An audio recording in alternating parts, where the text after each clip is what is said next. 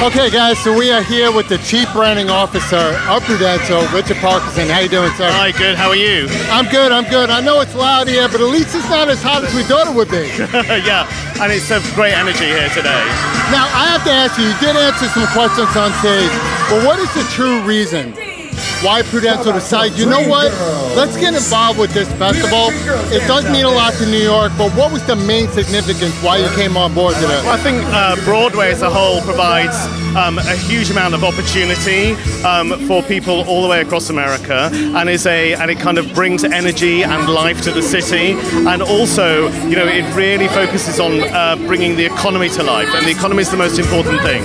Yeah, and if we all learn from COVID, if you're not getting that $1,000 check anymore, you better get a job and get back to work. And you're one of the reasons why Broadway is back, one of the main reasons why Broadway is back. And we really have to thank you for coming on board to this thing, because so many actors out there right now are struggling with the the SAG strike, but also the Broadway actors as well. So how do you feel now that after 3 years, pandemic, $1 billion coming in, what you have done to this community? How are you feeling about that? Well, it's not just us. Right, there is a whole teams of people that work behind the scenes tirelessly to put on shows night after night after night, and as well with this supporting economy.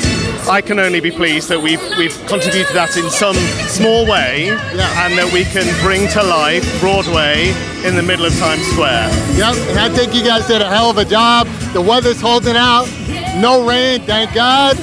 But guys, we're here with Richard Parkinson, the title sponsor of Prudential, right here at the 3-day Curtain Up Festival in Times Square.